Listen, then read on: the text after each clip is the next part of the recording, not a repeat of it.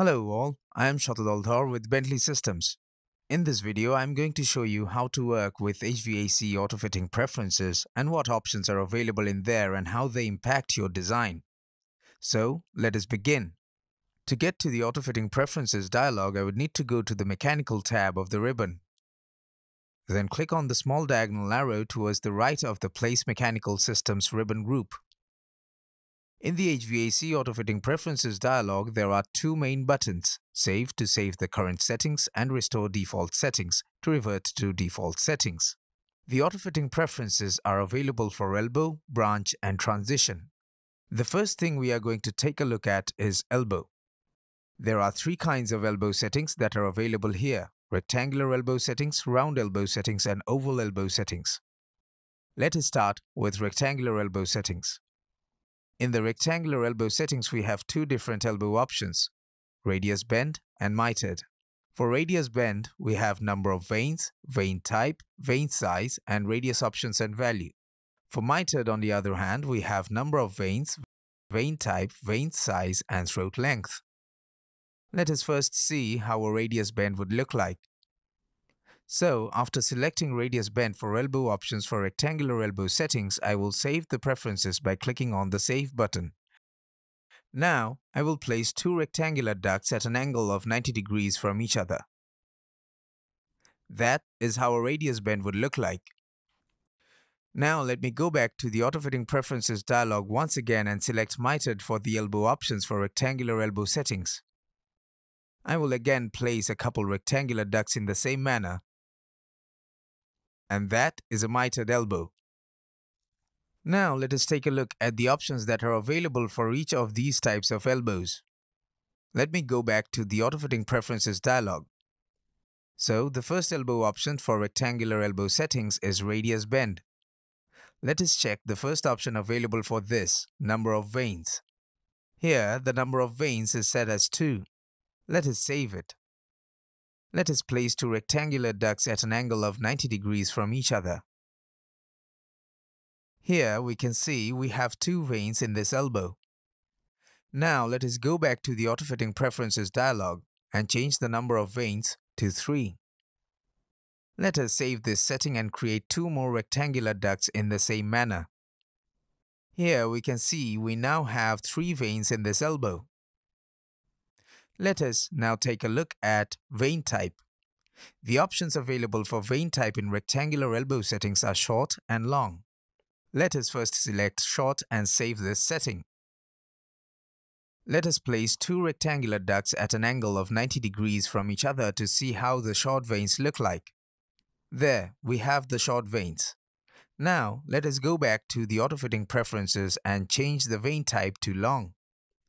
Let us save this setting and place two more rectangular ducts in the same manner to check the long vanes in the elbow.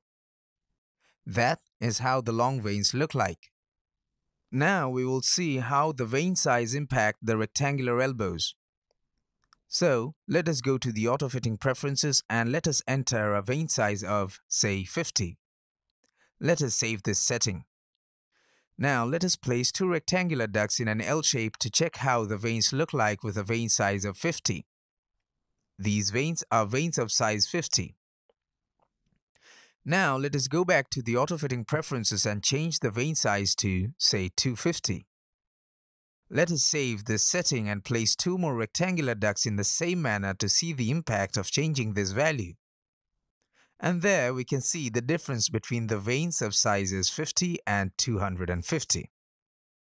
In case of long vanes, vane size act a bit differently. Let us take a look. Let us go to the Autofitting Preferences and select long for vane type and 50 for vane size.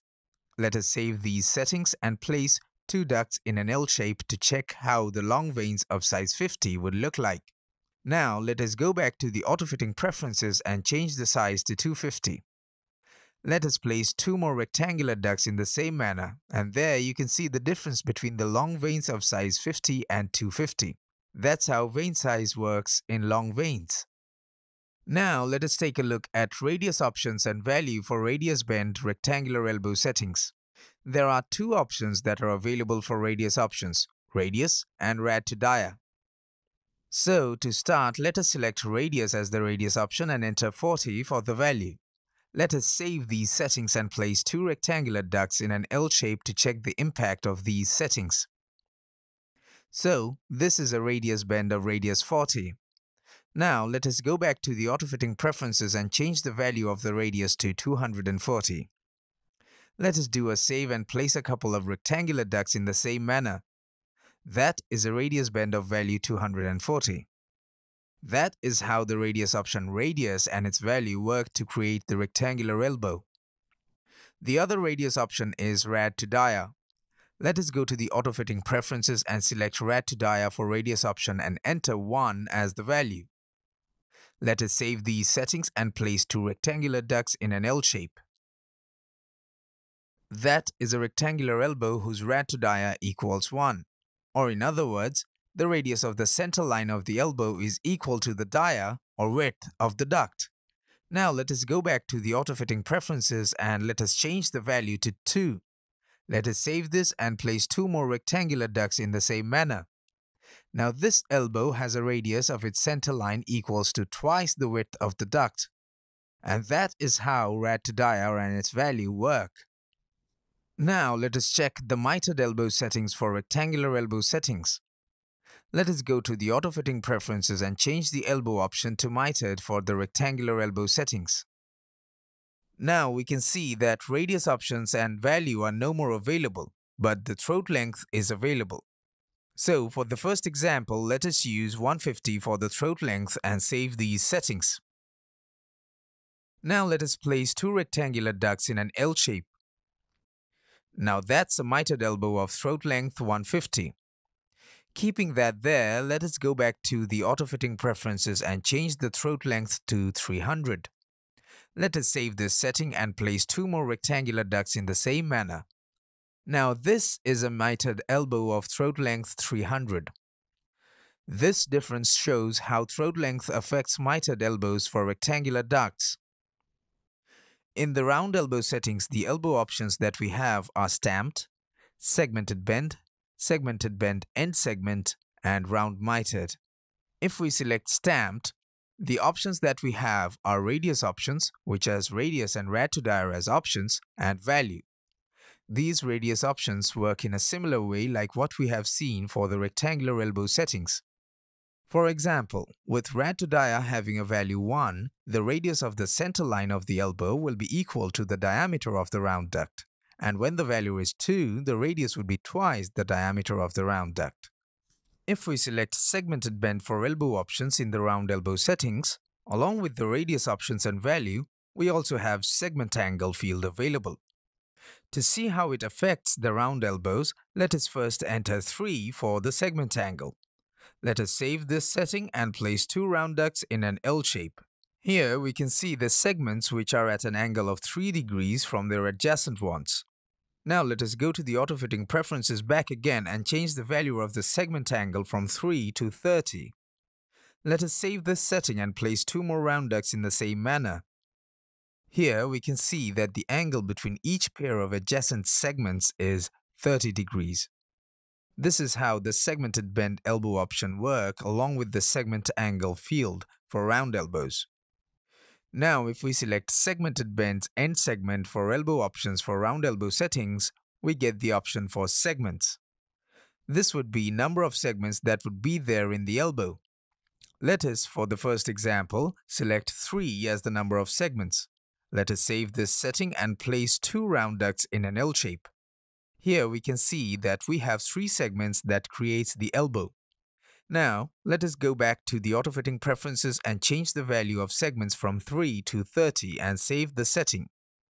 Let us place two more round ducts in the same manner, and here we can see that this elbow is now created with 30 segments. Now, if we select round mitered for elbow options for round elbow settings, we get the options for number of miters. Let us start with 3 as the number of miters. Let us save this setting and place two round ducts in an L shape. So, here we can see that we have 3 mitered segments in this case. Now, let us go back to the Autofitting Preferences and change the number of miters from 3 to 30 and do a save. Let us place 2 more round ducts in the same manner. And that's how the elbow looks like with 30 mitered segments. In the oval elbow settings, we have only one elbow option, segmented. For that, we have radius options, rad to dir and radius and value and segments. The radius options and value here work in the same way as they do in the case of rectangular and round elbow settings. The segments work in a similar manner to what we have seen in the case of round elbow settings. Let us take 2 segments and save this. Let us place 2 flat oval ducts in an L shape. This elbow contains 2 segments. Now, from the Autofitting Preferences, let us change the segments from 2 to 20 and save it. Let us place 2 flat oval ducts in a similar manner. Now that's an elbow with 20 segments. Now let us take a look at the branching options that are available in HVAC Autofitting Preferences in OpenBuildings Designer. Let us go to the Autofitting Preferences dialog and then to Branch. Here we have 3 settings: rectangular branch options, round branch options, and oval branch options. Let us start with rectangular branch options. In the rectangular branch options, we have 2 fields, category and fittings. We have 3 categories available here: takeoff, lateral, and T or crosses. For each of them, we have different kinds of fittings available. So let us first take the takeoff category and angled fitting, which is the default setting. Let us save this and place a rectangular duct like so. Now let us place another rectangular duct that branches out from this duct from here. This is a takeoff branching with an angled fitting. Now let us go to the Autofitting Preferences and select Radius 1 as the fitting for the takeoff category. Let us save this setting and place another rectangular duct that branches out from this duct from here. This is a takeoff branching with the Radius 1 fitting. Again, let us go to the Autofitting Preferences and select Radius 2 as the fitting and save the setting. Let us place another rectangular duct that branches out from this duct like so.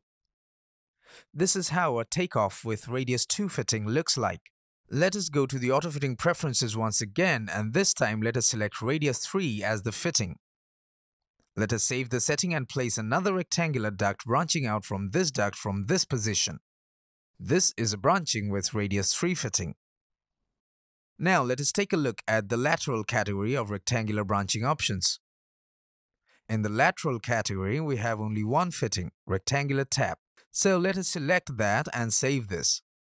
Now let us place a rectangular duct, like so, and place another rectangular duct that branches out from this duct, like so. So that's a rectangular tap. Now let us take a look at T or crosses category for the rectangular branching options. Here we have 2 options of fittings available, Radius T and Square Throat. First, let us select Radius T. Let us save this setting and place a rectangular duct like so.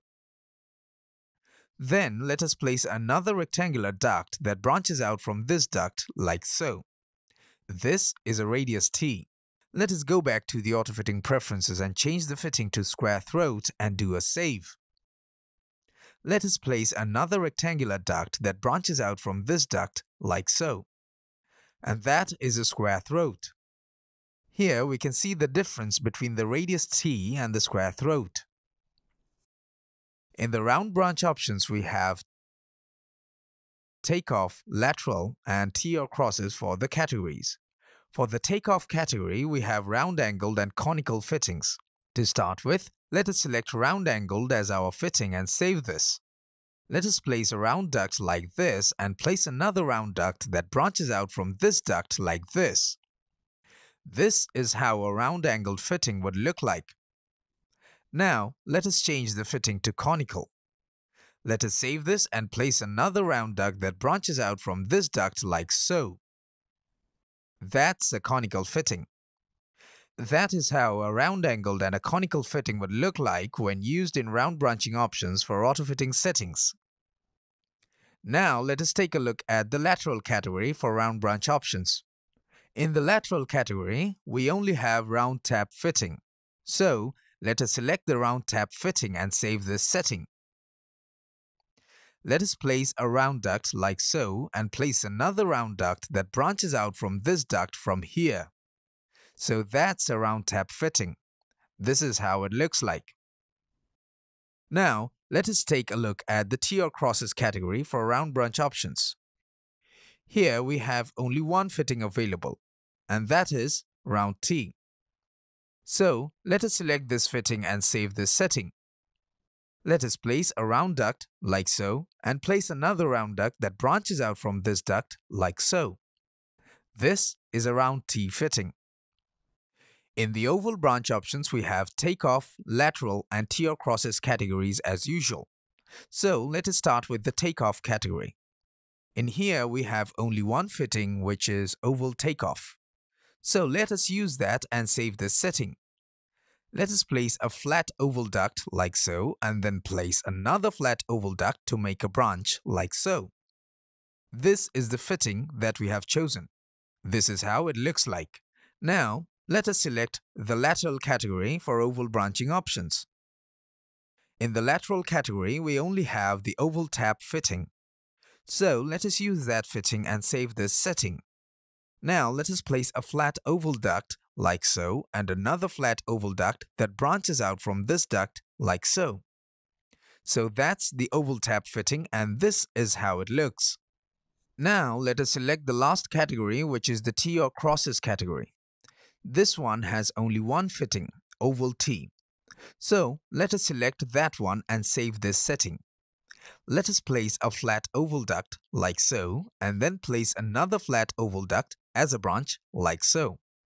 What we see here is the oval T fitting.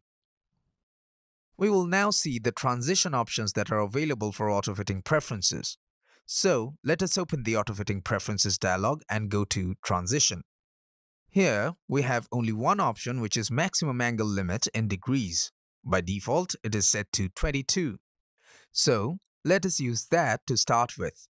Let us place a rectangular duct of dimensions 500 mm by 350 mm. Then, without exiting the tool, let us change the dimension of the duct to 1000 mm by 700 mm and place that duct. Here we can see that a transition is placed. Now let us change the max angle limit.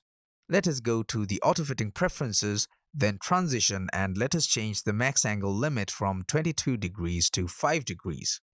Let us again place rectangular ducts like what we have placed earlier, starting with a 500 mm by 350 mm duct and ending with a 1000 mm by 700 mm duct. Now we can see the difference between the two transitions. This can help us understand how the max angle limit works. This is the same for round oval ducts as well. That will be it for this video. Thank you for staying tuned. I hope it was informative. See you soon.